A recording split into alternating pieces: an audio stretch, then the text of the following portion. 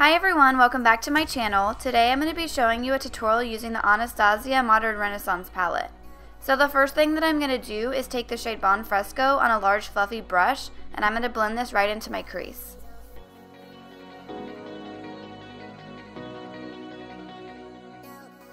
Next I'm going in with the shade Love Letter on my Sigma E25 brush, and I first patted that on my outer corner and then I started to blend it directly into my crease.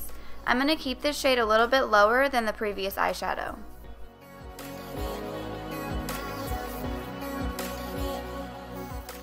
Now I'm going to take the shade Cypress Umber on the same brush and I'm going to pack that on my outer corner, and then I'm going to start to blend it up into my crease a little bit and onto the lid.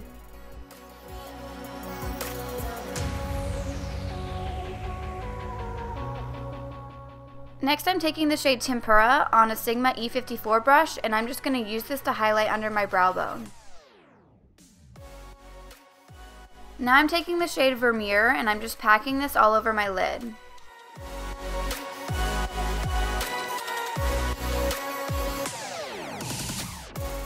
I'm going to go back in with Cypress Umber to deepen up my outer corner.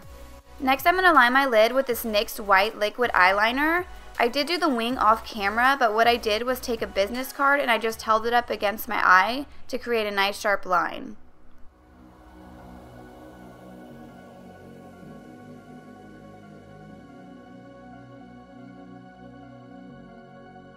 Now I'm going to curl my lashes and apply my Loreal Voluminous Mascara. I did apply false lashes off camera as well.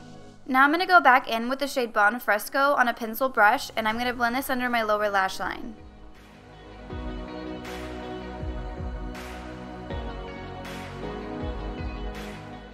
Next I'm taking the shade Love Letter on a flat definer brush, and I'm going to press this shade a little bit closer to the lower lash line. Now I'm taking Cypress Umber and pressing this directly on the outer half of my lower lash line. Next I'm taking my Loreal Telescopic Mascara and applying this to my lower lashes. Lastly, I'm going to use the shade Vermeer to highlight my inner corner. I hope you all enjoyed this Modern Renaissance Palette tutorial. If you did, please give this video a thumbs up and subscribe to my channel. Thank you so much for watching.